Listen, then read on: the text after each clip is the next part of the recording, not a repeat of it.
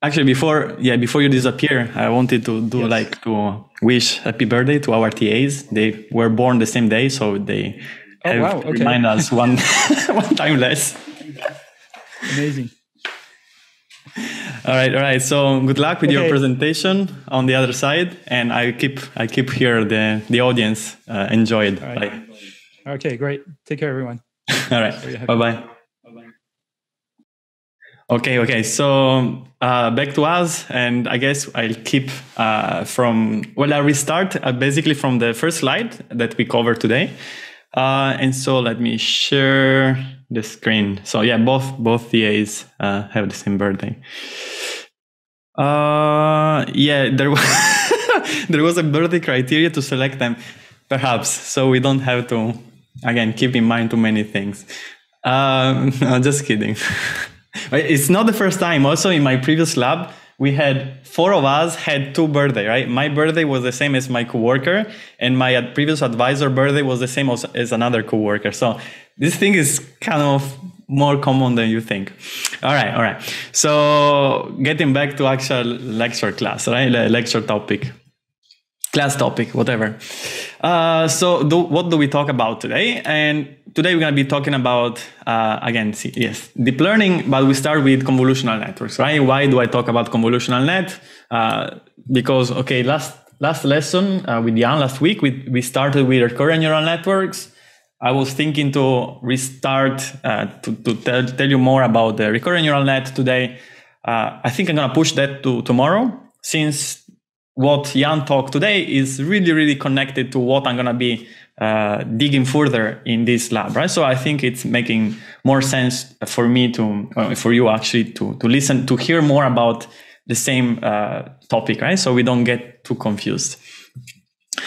So convolutional neural net, what do? They basically exploit the stationarity, locality, and compositionality of the natural data. This is what the first slide of today's lesson with Jan was about, right? And so he went perhaps a little bit fast on these 3 concepts. We are going to be building now some deeper intuition and understanding of what they actually mean, okay? Okay, so can I click here? Okay, fantastic. So input layer or input samples. What are these input data we use can be used for convolutional net, right? What kind of data is effective for being fed to a convolutional neural net? So usually until now, we have seen that our data points are those pink X bold vectors, right? So when they are bold, this guy over here. So if they are bold, they means it's a vector for me. And so I have that the ith vector, X, belongs to Rn. So it's a column vector of n components, and this is bold because it's a vector. And so the set, so this is curly brackets, means the set of all the xi's of n components, such that xi is a data sample, is going to be my curly X, right? And so my curly X is the collection of training sample, of sample, right, that I have access to, okay? In this case, they are M. So my data set, my training data set, has M samples, 1 to M, where each of these can be thought, again, these vectors can be thought as a vector going from the 0 with the arrow, or you also can think about that as the point in this one point in this n-dimensional space, okay? But we can also think about some other type of data, which are a little bit different from this. So these are the input samples, right? So we can also think about the following, right? So my curly X instead, right now, are those made of the set of these xi's, which again are this kind of items, but xi's are functions now, okay? And so these functions, they go from this big omega here, capital omega, to RC. So the omega is the domain and RC is the image or codomain, okay? And basically this function are mapping my lowercase omega vector to a lowercase bold x, right? So it goes from vector omega, which belongs to capital omega, to the x, which is belonging to RC. And of course, this is a function, right, of the omega. And I have how many functions? I have m functions, right? With I that goes from 1 to m. So what is this omega? Omega is called the domain. So it's my signal domain. So x, this one over here, is called signal. And the signal has a specific domain, the omega, right? Instead, RC, these are the number of, so C stays for channel, okay? And therefore, these signals xi map my domain omega to the number of channels RC. Okay. So first question, what is this omega, right? So what am I talking about? Why do we need this, right? So we need this because if you try to just treat an image as one data point in like let's say you have a 1 megapixel image, right? A grayscale 1 megapixel image. So this means we are in a 1 million dimensional space, right? And you have one data point in 1 million dimensional data space. As I told you before, another data point is going to be very close to that one. And a third data point is going to be very, very, very close to that one. And so everything is very, very crammed together. And it's really hard to, I would even say it's impossible to train a fully connected layer, fully connected network. Well, it's also called multi-layer perceptron, but we don't like this word. It's impossible to train a fully connected network to perform, anything on this type of data, because it's way too crazy to move to operate in this million dimensional space. Because as I told you, we had to go in a higher dimensional intermediate representation. And if you start with 1 million dimensions, where do you go? Okay, it's not feasible in terms of computations, I think. And also in terms of number of samples that are required in order for you to train the system. Because the number of samples is proportionally increasing with the number of dimensions that are you're dealing with, okay? So I'm going to be getting there, okay? I'm answering this question in a second. Okay, so instead of having just thinking about images as a data point, we want to think about an image as a function, okay? Which in this kind of context is, instead of calling a function, we're going to be calling it a signal. And so a signal gives us some information on top of this domain. So there is a domain. And on top of this domain, the signal will give us, some information, which is this R channel. And this is like, I call it a descriptive information. So for every location in the omega, right? So omega is our domain. For every location, the signal will tell us what is the specific information, characteristic information of that location of our domain, okay? So what is this domain, okay? All right, let's try to give you a few examples. So omega could be the order set of the going from 1, 2, 3, blah, blah, blah, until capital T divided by delta T, okay? So let's say I have a sequence that is last 3 seconds. And perhaps I have a delta T, which is going to be 0.1 or 100 milliseconds, right? So the frequency, the sampling frequency is like 10 hertz, okay? And so overall, this set here goes from 1 to 3 and 4 until 30. And I start from 1 because that's how I count in mathematics. I count 1, 2, 3, right? If we do Python programming, we count from 0, or C programming. So my omega here is like it has discrete values, okay? It's not 1.2, 1.4. This is only 1, 2, 3. It's like an index. You cannot go in between. So it exists at discrete intervals, and I have a finite number of elements. So this is a first type of signal, right?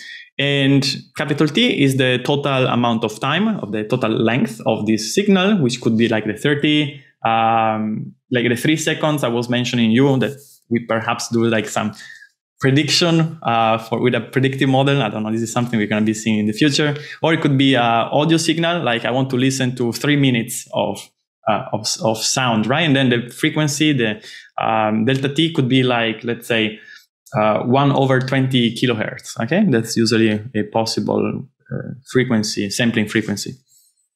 Or 44, I think now we use 44 kilohertz sampling frequency for audio. And delta t is the sampling interval, right? 1 over the sampling frequency.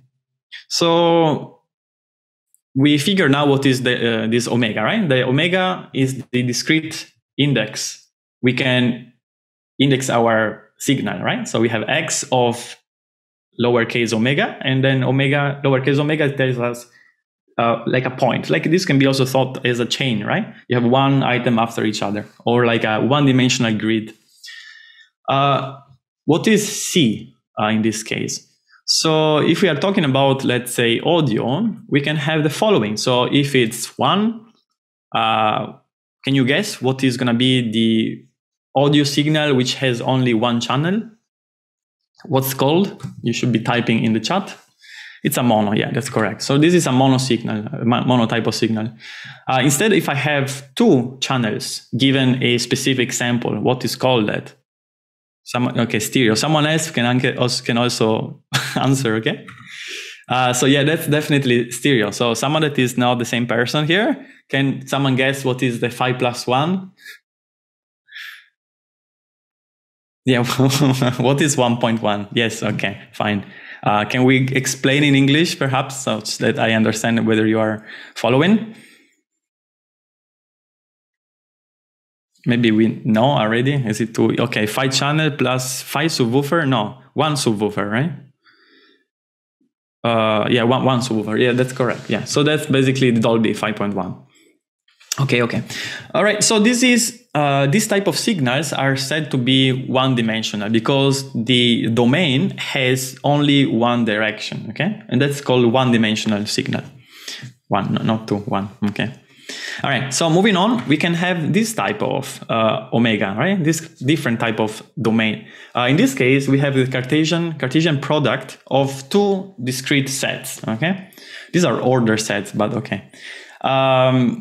So you have 1, 2, 3, 4 h and times, right? So it's a like a outer product 1, 2, 3, 4 until w, no? And so as you can guess, h stands for height and w stands for width. Okay, so in this case we don't have the unitary grid, but we have a 2D grid, right? The classical grid, and these are images, right? And so yeah, correct. So let's see what C can be. So again, number 1, what is it? Someone that didn't talk so far, please talk back to me. I know it's early. Oh, I don't know if it's early. Grayscale, okay, very good. Someone spells with the A, someone spells with the E. Okay, I prefer it British. Just kidding. It's not black and white. It would be black and white if the channel would be actually n, right? So you have binary 0 or 1. So you would have like 0 or 1 to the 1, right? In this case, I've written here R. And so R is going to be like all continuous values. So in this case would be grayscale. We would have to replace this R with a set 0 and 1. Then you would have black and white image, okay? If black and white means salt and pepper, right? Like the binary image, right? Bitmap. Okay, so that's correct. Grayscale. With number 3, I guess you RGB, okay, you know, but okay. And then 20 is something also Jan talked today, right? I mean, don't cheat and check the slides before following the class, right? So they have to guess that. So the guessing part in the class is part of the learning, right? So the fact that you're not cheating on watching the slides that are already online, you actually can have like some better absorption of the material, okay? And so these are the hyperspectral images, yes. Sorry, okay, I was skipping this one. Okay, let me click further. For these are the hyperspectral images.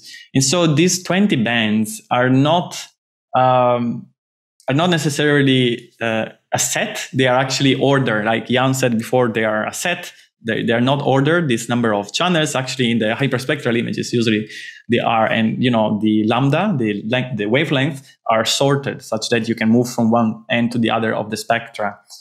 And they go, outside the visual field, right? So that you can see all types of radiation or spectral radiations. And these are very useful, for example, whenever you have satellite imaging, in order to identify regions of desertification or, potential fires and things, because each specific type of soil or, ground type will have a very particular footprint, right? The spectral footprint, which it's not that evident when you actually just use the color information, right? So given that we have sensors that are having like a input range that is much larger than our retina and our visual system, we can leverage that larger spectra in order to capture more meaningful radiation patterns, or even albedo, right? The albedo is the reflection of the light from the sun. Okay, the color image, right? I actually skipped the thing in between. So let me give you even a little bit more precise, understanding or explanation of what's going on, right? So my bold X, right? This body over here. So this is a bold X, means it's a vector, has a vectorial output. In this case, it's going to be 3 components. Is a function of the location W1 and W2. W1 and W2 can only take discrete values, and namely W1 can take values such as 1, 2, 3 until H, and then W2 can take values in 1, 2, blah, blah until W, right? And so the width, W and omega, they are 2 different letters, okay? You need to put this curly thing in before, otherwise you don't understand what's going on. All right, so these are, just specifying a location in this 2D matrix. And then given the 2D location, you're going to be having like a vectorial, like a vector of 3 components, specifying the value of the R channel, right? The green channel and the blue channel.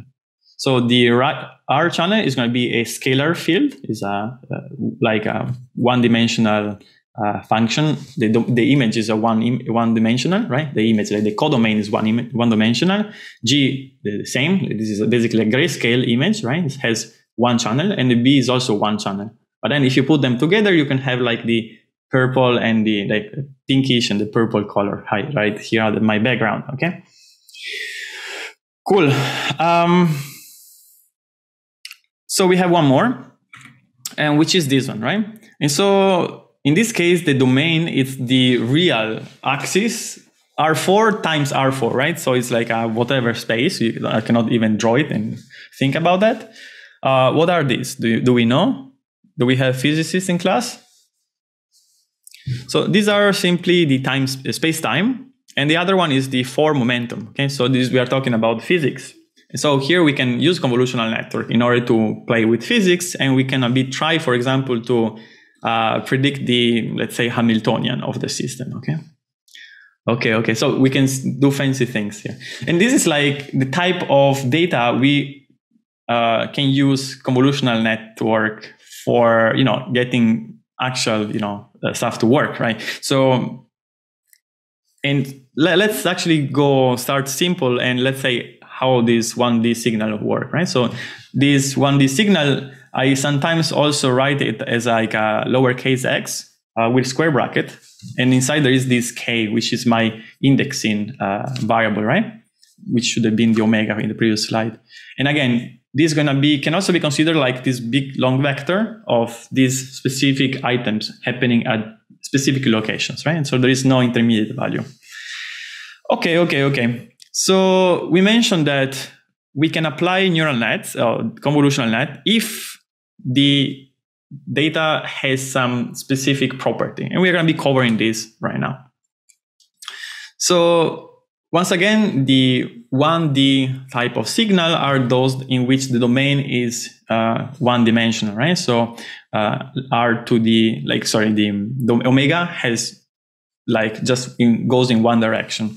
And so this could be like, for example, the waveform here in the first example. In the second case, we have like a grid that goes in 2 directions. And so it's still discrete values, and we go in two directions. So it's a two-dimensional image, a two-dimensional type of signal. And the third one is a one-dimensional signal where each item in the sequence is corresponding to these x1, x2, x3, which are very long vectors. And let's say these are, so each of these x1, x2, and x3 are 10,000 dimensional vectors representing the index in a dictionary, representing where this specific word happened to be, okay? So John maybe is the blah word in a given dictionary. So the collection of these indexes can also be thought as, a signal that operates in one dimension. Okay, so let's focus now on the first signal, the one that goes in one dimension, and it is represented here with a waveform. So this waveform here, let's zoom it a little bit. So on the first part, I can see this specific pattern happening on the early part of the signal, okay? Later on, in the same signal, I will also see the same type of pattern. So this is one characteristic of this type of signals, these natural signals, is that similar type of patterns happen over again, okay? So patterns are happening in different locations of the signal, the same type of pattern. Moreover, let's zoom it a little bit. Yeah, there we go. So question for people at home. If I see a peak on the left-hand side, how likely is that I see a peak coming up quickly? Or if I can quantify this better, how likely is that a peak happen very quickly after a first peak rather than further away? Or even further? Or what is the likelihood that given that I have a peak on the left-hand side, there is a peak there or even further away? So we can tell that, perhaps if I say a word is made like of a sound, and this sound, which is called, there are phonemes that are attached together. If I want to say a specific word, like the word, it has actually one type of structure. And this structure, if I say multiple times, will always be, having this information condensed in that specific temporal interval, okay? It can be a bit larger, slower, depending on how fast I say the word. But again, as you figure, I said this specific word so many times that it appears several times in the overall temporal information, the temporal domain. And then the actual likelihood that you find a specific phoneme after another phoneme is very high, right? Like very close together in time. But then afterwards, if I say something else over here, it's quite decorrelated by the fact that I have this specific pattern happening over here. Nevertheless, you observe the same pattern over and over again, and then there is some type of local structure that is in the signal, okay? So there are two things over. What I was trying to say is that, again, the information has a strong correlation in local regions, and then it happens again and again. This does not only happen for the audio type of signal, as I show you right now, but also for the second type, the two-dimension, right? So let's look at this little cute kitty here, and let's zoom it like in the central region. And then you have like, monster. No, it's huge. Okay. All right. So in this type of image, signal, you also can see now the discrete locations, right? So these are called pixels. In the other case, with the audio, they are called samples, but they're same thing, right? Like in 3D type of data signals, you're gonna have them called voxels. But again, all of these different names are just saying that there is a unit element, like the value associated to the unit element in the domain, right? So the first point was that let's look at this, crevice or whatever this type of pattern we have by next to the eye. We can observe that type of pattern, it's similar to this other one that happen also further away. Again, we can see that similar patterns reoccur across the domain. In this case, it's two-dimensional domain, right? over and over again, right? So we have this property that I'm going to be called it stationarity, okay? So stationarity is that the same pattern happen again and again in the same type of, or in the same domain, right? Over the domain. Nevertheless, the other property we were mentioning is the fact that, so how likely is that given the center of the pupil is black, you're going to be also finding another pixel nearby that is also black? I would say it's quite likely. You have a high, degree of probability. Right? You have a high degree of likelihood that you're going to find another black pixels in the pupil, right? In the hole of your eye, because all the pixels within the pupil are, not reflecting the light. Otherwise, you wouldn't see anything, right? So it's a hole, and the light goes inside the hole. You don't see anything because there is like a chamber behind, right? Nevertheless, if you move further away from the pupil, from the hole, and you move to the iris, then you're actually going to see, there is some color behind, like nearby the pupil, right? So it's less likely that also the iris is black. Could be if you have black irises, you could also have that it can be the same color. But now let's take a step even further, right? So that's completely outside the ocular area, and the likelihood to find another black pixels, unless you have a black cat, it's rather low, okay? And the further you go, the further away you go, and the less likely you're gonna find some, likely similar value, right? Or you have, So again, the information has some, the information in the signal happen to have like local kind of property, has a locality. And then the similar type of patterns happen again over the domain, and that's the stationarity. So we need the third property, right? Let's see who remembers that. So I don't know if you had breakfast or not, but here I'm going to be showing you some donuts, okay? So here there are many donuts. There are the chocolate, there are with the strawberries, there is some with the, what's called the blueberry, and etc. Okay, so exercise for those of you in class who wear glasses, okay? So you can raise your hand so I can actually see that. How many of you, if you should raise your hand, how many of you wear glasses? I see a few people. Okay, just 6 people. What about, so everyone has a perfect sight? No, okay. So 10 people. Okay, 12, fantastic. Okay, now those people that are wearing glasses, please take off your glasses and look at the screen once again. Now you can also, okay. You can also react with that. Oh, usually this works very nice in class. Yes, okay. Among the people that don't wear glasses, do you know what's going on here? No. Okay. Oh, very good. Okay, so someone please explain who cannot see what's going on here. So if you squint, if you don't wear glasses but you squint your eyes, just squint a little bit. Yeah, that's Marilyn Monroe. Okay. You squinted, very good. Okay. So this is the third part, right? So this is compositionality.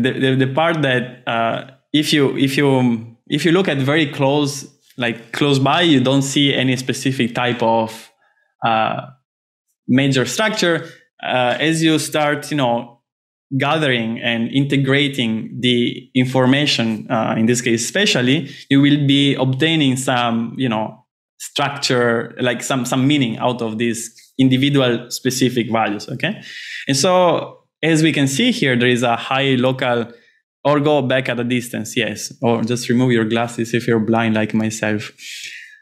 Again, here you can clearly see there are there are very many chocolate, what's called this stuff? I forgot the name, not donuts. Are these donuts or, let's call them donuts. I don't think they are bagels, right? The bagels or donuts, whatever. They look look like donuts, some like bagel. But anyhow, you have like chocolate. Oh, someone see the lips of the face. Okay, very good. So the lips of the face are those pinkish one, the red one, right? So these are like strawberry donuts. And you can see, you know, the fact that you have a strawberry donut here will determine, will have a very high likelihood, the fact that other strawberry donuts will follow, okay? Similarly here, you have, you know, a brown chocolate donut, you have many chocolate donuts nearby. But the farther you go, and the less likely you're gonna find similar donuts, okay? And then if you put all together this information by, you know, integrating over the spatial domain or just going further away and squinting your face, your eyes, you can see how the overall local structure can give you a overall understanding of the entirety, right? And so when you say, oh, this is a face of a lady, that's the whole entirety of the togetherness of all this specific local information that gives you that kind of overall cumulative information. Okay, everyone can lower your hands. You still have your hands up. It's going to be, you know, the blood is going to be going down your arm. All right. Okay, so moving forward, we have already seen how fully connected layers work in the just last lesson, so I'm going to be skipping this part. And then I'm going to be going directly to the, okay, maybe I can just show you the slide. So this was how we compute these specific values, right? You remember that this animation from last time, right? So we have that each neuron here look at every other neuron before, and these weights are used in order to weigh the input neurons, right? So given a specific neuron here, the first one here, this one gets the summation of all these guys here, weighed by this coefficient that is stored in this connection, which is again then stored later in this matrix over here, right? And then we apply possibly a nonlinear function. As you can tell, there are too many connections. There is a huge amount of computations. Given now that we know that natural signals have this specific type of properties, the 3 properties, which are typed down on the chat, we repeat them a few times. Help me remind them. What do we have? There are 3 properties. We mentioned this like 7 times or 10 times so far. Tell me, type in the chat. No. Okay, locality. Second one is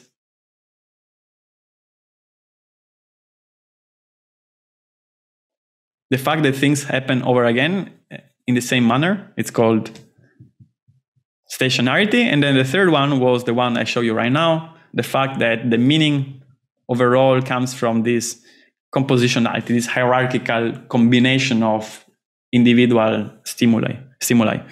Okay, so now we're going to be combining or exploiting these properties in order to introduce some inductive bias in the architecture in order to be able to remove computations and speed up convergence of the learning algorithm, okay? And so now we're gonna see how locality can induce sparsity, or, you know, we can use sparsity given that our signal is local.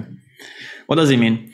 So in this case, I have the pink layer, and my input layer is going to be the layer L minus 1. Then I have my layer L, and then, you know, the following one is going to be the L plus 1. And then when we have, you know, the fully connected layer, we have that each input is weighed by this coefficient stored in this connection. So we have here 5 connections, right? We have 5 connections. We have 10 connections. Overall, we have 15 connections.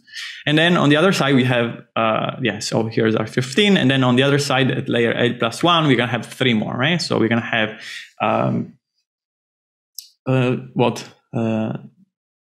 this total amount of connections, right?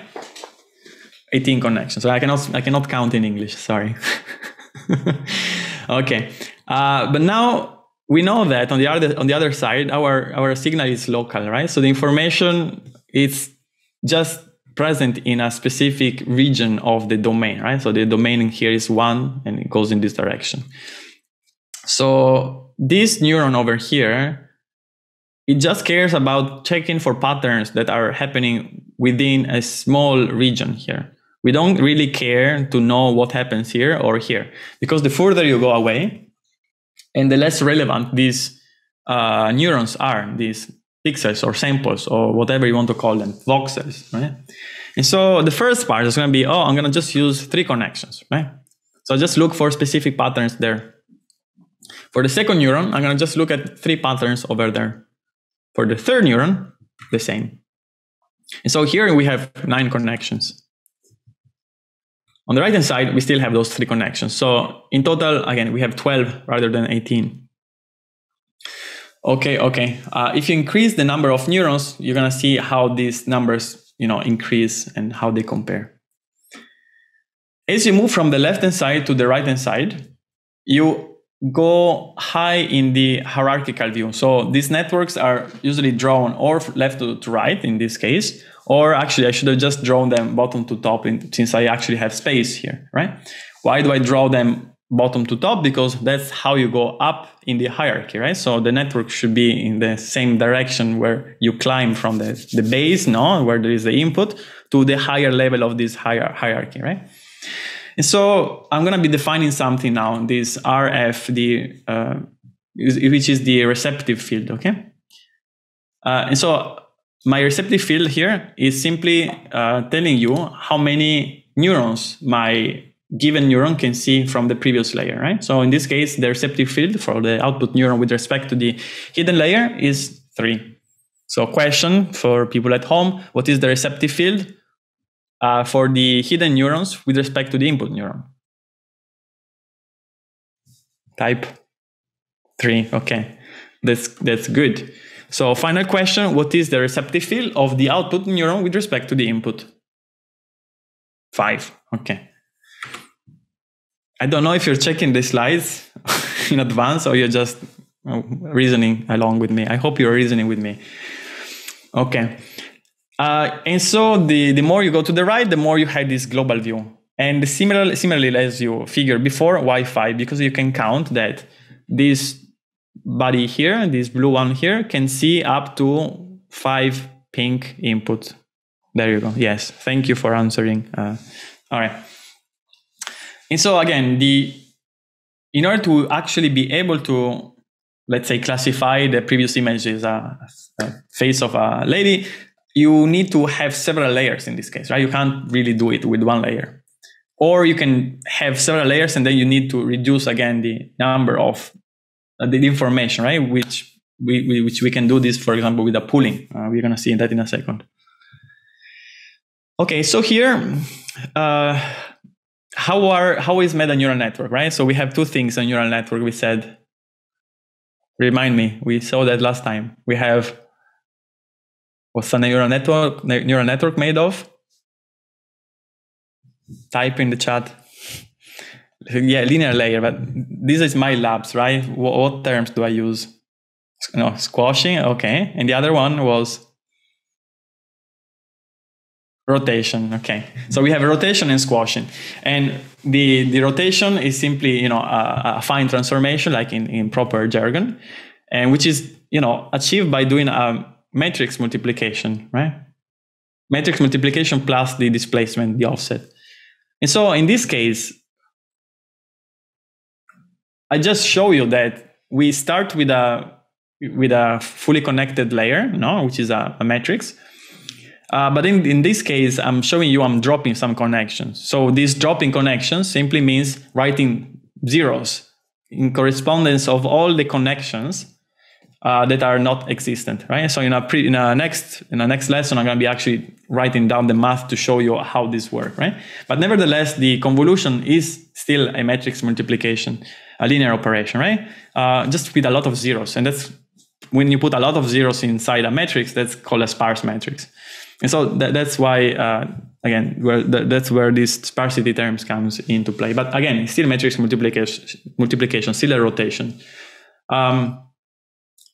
And also it needs to be a rotation in a high dimensional space, right? So these convolutions will have to, rotate your data, and then it just looks at these specific regions and expands them to multiple hidden representations, right? But it's just that small region. You cannot take the whole thing. It's too many points, too many, it's a too high dimensional input otherwise.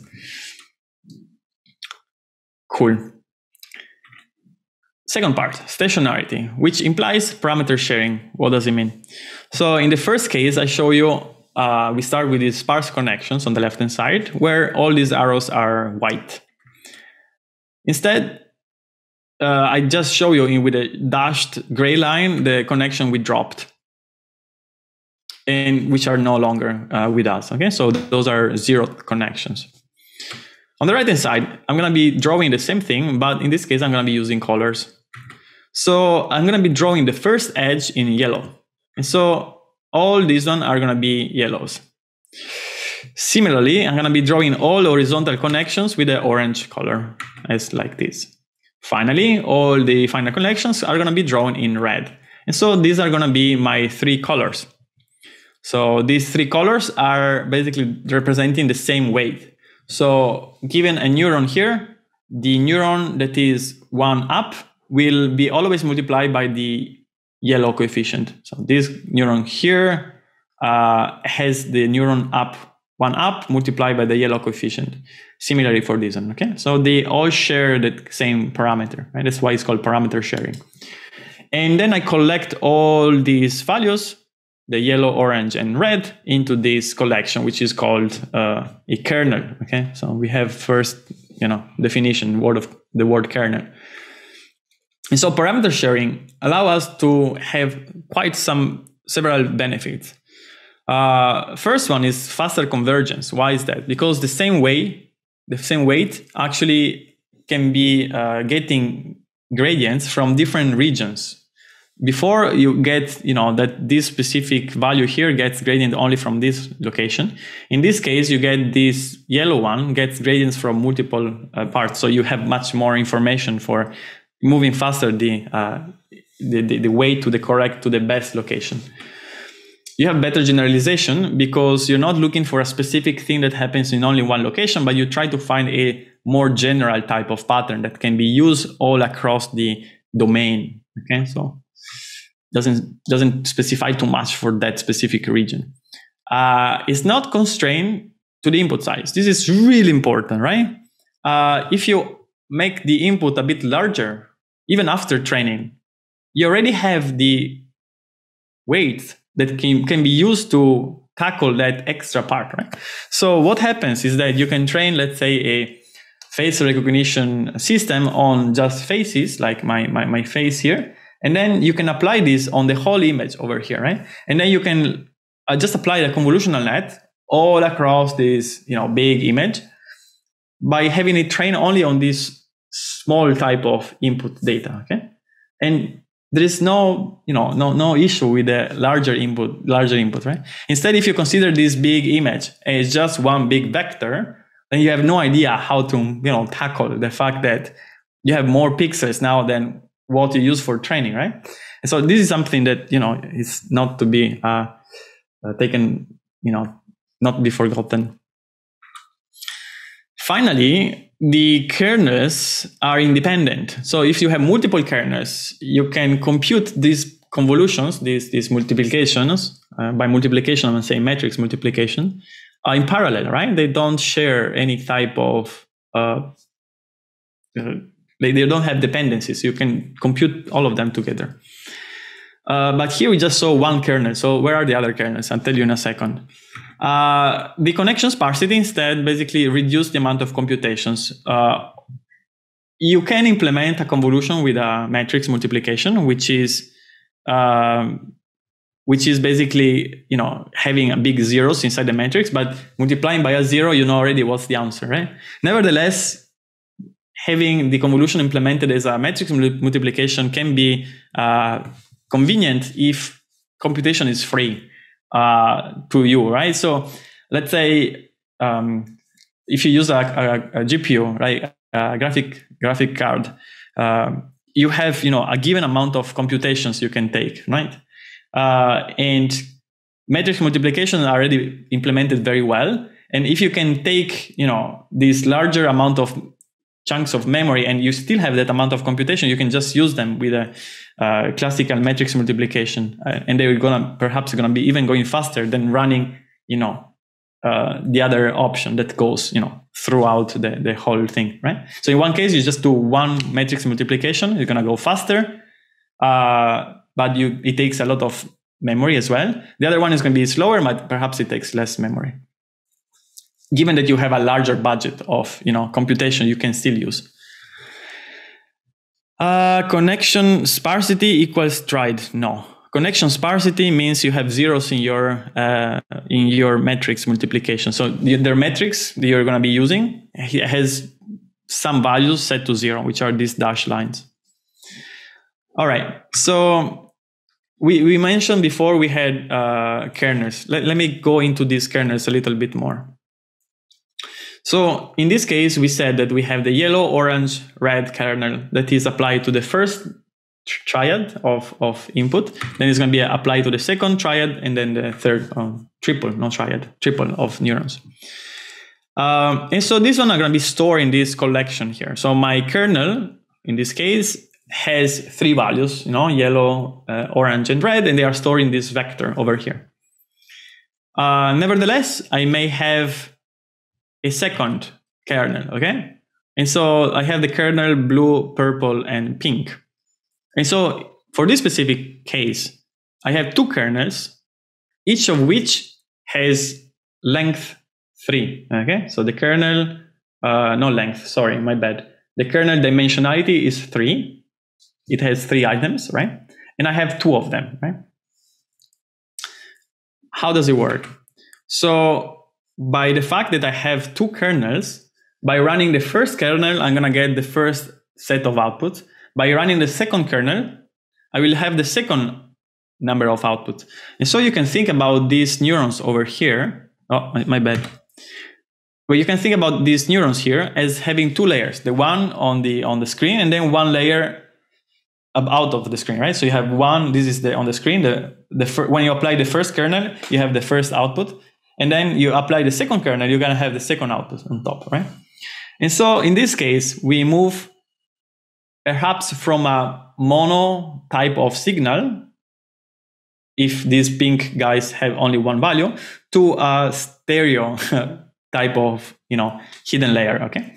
But in this case, instead, my input, it's a 7-dimensional, it has 7 channels, right? So each pink circle here are basically 7 stacked circles, like 1, 2, 3, 4, 5, 6, 7, right? So there are 7 circles one on top of each other. Don't write private messages. I cannot see them. Just write to the public chat, so also the TAs can answer. So you have 7 input. Sorry, you have 7 channels in the input, and then with 2 kernels, you will have 2-dimensional output, right? Usually, if you're going to be using a stereophonic type of signal, you're going to have just 2 channels in the input, and then perhaps you want to bump these to 16, let's say, intermediate channels for the hidden layer, right? So you want to usually upsample, right? You want to go in a higher dimensional space when you move to the hidden layer, such that things are easy to move, as we mentioned a few times already. Okay, I'm talking too much. So the fact that these input are 7-dimensional, like basically the channels are 7. This means that this yellow item over here, it also has 7 components, okay? So the yellow star, the orange star, and the red stars, all of these are 7-dimensional vectors, okay? Again, coming out from the screen, such that I can perform the dot product, the scalar product between this and the input. All right, so my kernel size are going to be the following. So I have 2 kernels, you can see over here, of which each element inside of the kernel has 7 dimensions, and this is the 7 over here. And then overall, I have 3 items in this kernel, 1, 2, and 3. Right? So it has to be 7, it has to match this dimensionality such that each value in the vector input has its own coefficient.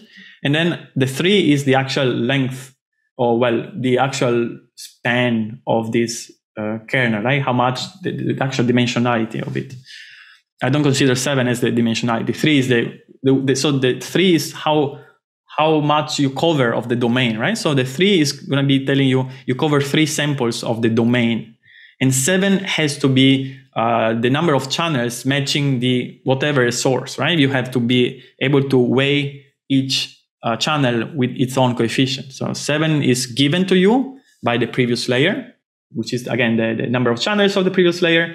3 is going to be the how many components you basically want to consider in your domain. So this is a parameter that depends on the locality of the signal, right? So if you have signals that are more spread, you want to have a larger number over here, right? Such that you can check for larger type of signals, right? Larger, more extended type of signals. Number 2 here is how many channels the next layer will have, right? Okay.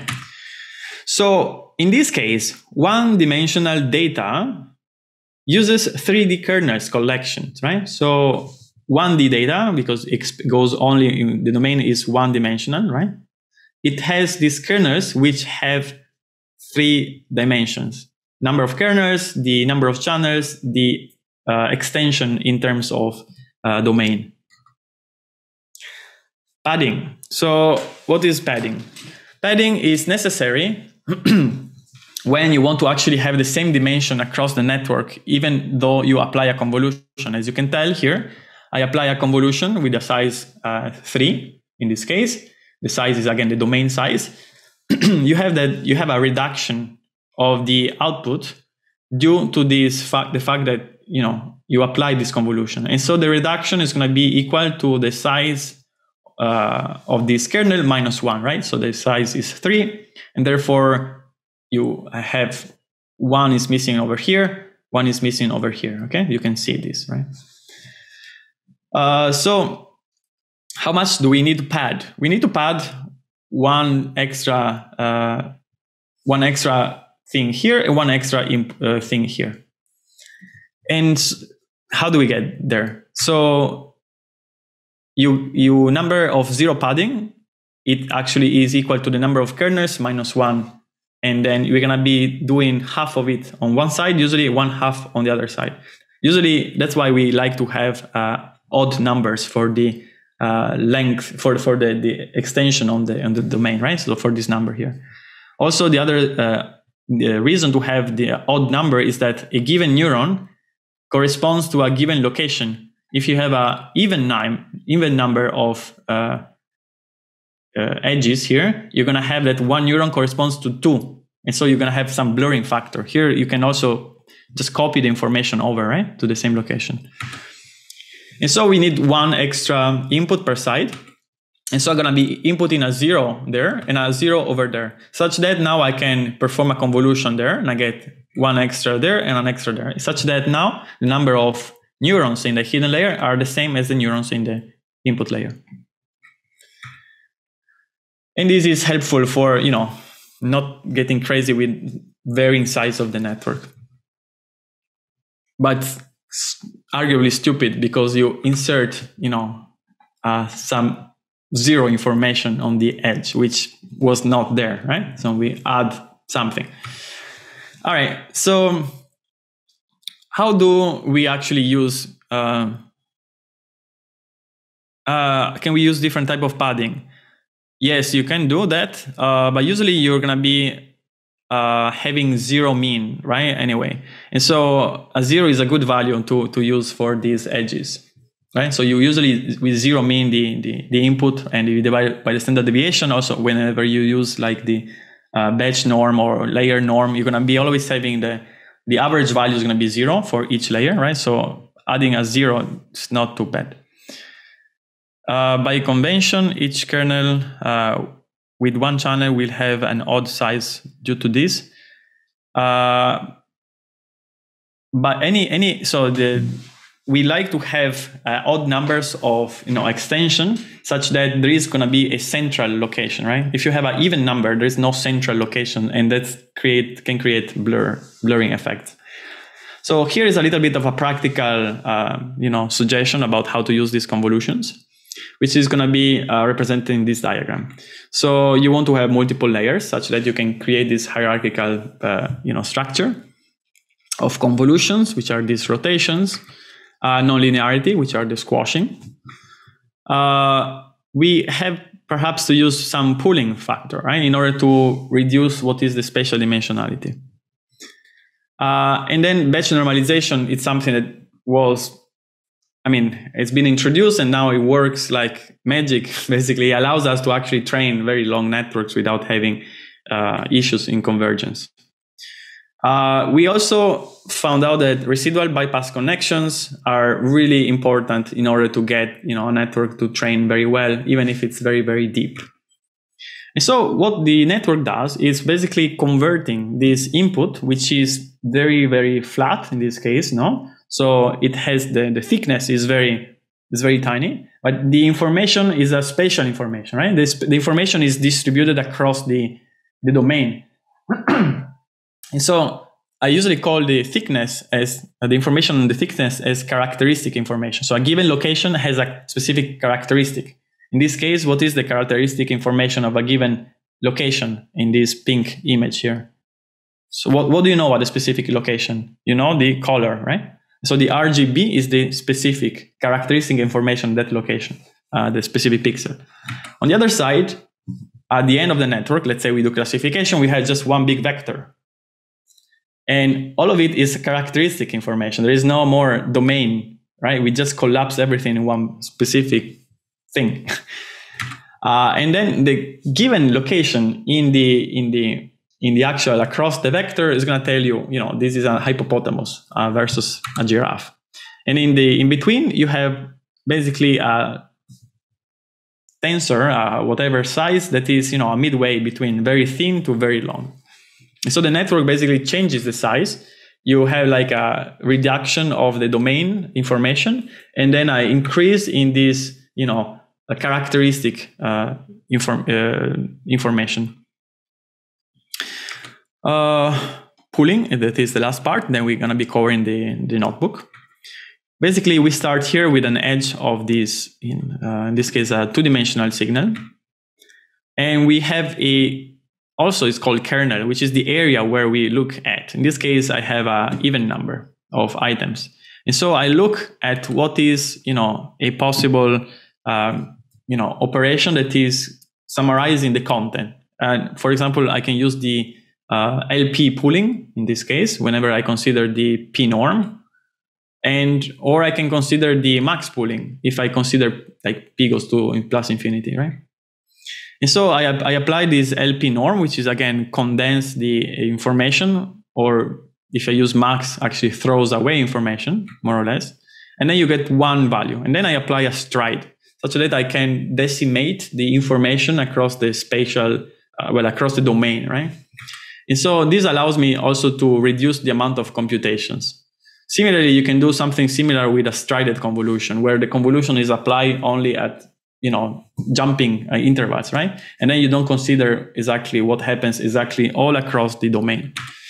And so in this case, the number of channels stay the same, right? Because you perform only the pooling across the domain coordinates, but then we keep the same number of channels. That was pretty much it for the slides. So in the last 10 minutes, we're going to be covering the notebook. Again, as I was mentioning, I think on the chat, or maybe not, I forgot. We always keep open a terminal where we can, use it, run it as a calculator, right? Anyway, so okay, the bar is in front of my nose again. So let's move the bar. Let's move my face. I cannot move my face. There we go. Okay. So we go in work, GitHub, PDL, okay, and then we do conda activate PDL, and then we do Jupyter Notebook.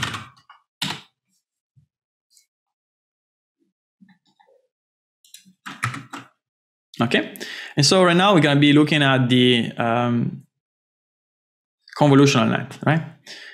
So just for sake of, we switch PyTorch to deep learning, set kernel. So I'm gonna just execute everything, and then I'm gonna be commenting while my computer is running. Okay.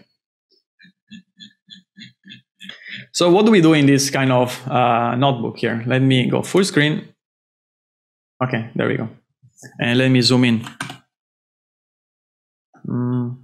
Okay. So here we implode some plotting libraries, and we set some default visualization things, right? Import torch, and then we import the NN package. Also, I import some other data set, and then pyplot as PLT. Here I just have some handling function, like helper functions, and we set the device to be whatever is available on the current platform. I have a CPU in this case. Here I load the mNIST dataset. This is the modified NIST, which Jan modified back 30 years ago. And then we apply some normalization, which are computed across the whole training set. So these are going to be the mean, and then we divide basically by the standard deviation. Here we have that I'm going to be plotting you 10 digits, right? And so here I'm showing you with yellow numbers that are basically close to 1, and then purple numbers that are set to 0, okay? But then since we average, like we remove the mean, I believe that the yellow is going to be +1 and the purple -1. So in this case, we are going to be using a different type of function, okay? I have like a different type of neural network. Last time we saw that we can use sequential. In this case, we're going to be using the more extended version of the building a neural network. It's more a flexible way of building a neural net. So in this case, I have my class, which is going to be a fully connected 2-layer. And then I have my init, which you're going to be inputting whatever parameters you want to pass later on. And then I have like, I assign to my internal variable like the input size, and then I define my network, again in this case, to be also sequential, but this is defined inside this init function. Afterwards, after this is initialized, I have to define the forward function. And the forward function simply does the following. It gets the input and it reshapes it in one big long vector, because this is a fully connected layer, so it doesn't know exactly how to deal with anything that is not a vector. And then I simply feed my x, my reshaped review, right? This one big vector to this network, right? In the other case, instead, I use a convolutional net, and I don't use this sequential, right? So here I have each individual item to be like the separate thing, like the separate module. And so I have a convolutional 2D. These are in nn package. So I have a capital C. Capital C means this is an object, and this means inside there are all the parameters, right? All the weights. Similarly for this nn capital linear. Here we are using nn relu and as a object in the nn package. Instead, in this case, since we are going to be using the extended forward, I have that I send the x through this conv1, and conv has a lowercase in this case because it's just a function, although this one gave us also the weight. And then I get the relu from this f, the functional. And so relu now is just a function that doesn't have weight, so I don't need to use the nn package. So the nn was giving me a module, and it's necessary whenever you use the sequential because you have to stack several modules. Here I just apply my function to a given input, right? So here I apply all them one after each other. You can do this, or you can just do the sequential, right? How much time left do we have? Where is the timer? Okay, I don't know the timer. I think we have a few minutes left. So here I'm just creating these two networks such that they have the exact same number of parameters. Here I have my training loop. And then what I do is going to be the following. So I may or may not permute my data points. So let's see what's going to be. I train my data, my networks here on first the normal data set, and then I try to change the order of the pixels just to see what's going to be. So we're out of time. Okay, I'm finishing up. So I'm training here the small fully connected layer, and the number of parameters are 6,000, and we get 96% on the training set, and then 87 on the test set. Then I train my convolutional net on the same number, on the same type of data, and we also have the same number of parameters, right? 6442. Here we have 6422 is similar, right? And then we get 95, right? So we can see here how the convolutional network has a better, accuracy on the test set than the fully connected layer. But then here I'm going to be shuffling the pixels, and so I just take all the pixels and I apply in a deterministic transformation. Whenever I apply a deterministic transformation, I get the following, right? So instead of having this type of 5, the 5 is going to look like this. Instead of having a 0 that looks like this, I'm going to have a 0 that looks like this. Okay. The 4 looks like this. The 1 looks like this. Cool. So now I train the ConvNet on this shuffle data. And so we went down from 95 to 83. Why is that? Because now there is no more local information, right? Because we completely screw up the type of data. Instead, if I train the fully connected layer on the same type of data, we are not going to be observing such, worse performance. It's 85 here, and before we also noticed that was what, 87. Okay, this is just statistical variations. And so if we put all together and we see how the cumulative, how the two things compare, we have the following. Let me unzoom a little. So the fully connected layer before was, performing this much well. The convolutional net was performing much better. Now, after scrambling the pixel order, we have that the convolutional network performs much, much, much worse. And then the other one should be performing roughly the same as before, right? There are no differences for the normal neural net. Okay. Why has the neural net reduced? Because of statistical, variations in the initialization of the parameters. If you can try again. Maybe this one can be better than the first one. So the fully connected layer doesn't see any type of difference, and the variations you get are simply the normal expected variations in performance that you may get when you run multiple times the same training procedure by using the different type of different initializations, right? So this is just due to statistical, fluctuations. Instead, in this case, the convolutional net really drastically lost performance due to the fact that those little kernels cannot really look at things that have been moved around. So there is no more way of extracting information, given that there is some information still extracted because we have several layers, but nevertheless the kernels are less effective, right? Because they have a limited view, and then we move pixels away, and so there is no more way to capture that kind of information. And that was pretty much everything I want to tell you about convolutional network for today. So tomorrow we meet, and same time, 9:30, and we're going to be talking about recurrent neural network. And these two lessons are going to be, I think, quite helpful for the homework that is going to come in out tomorrow. Okay. I think that was it. If you have more questions, ask them on CampusWire. We will answer every question you have. I was not checking the chat for the last few minutes, such that I don't waste too much of your time. Okay. All right. See you tomorrow. You have a nice day. Bye.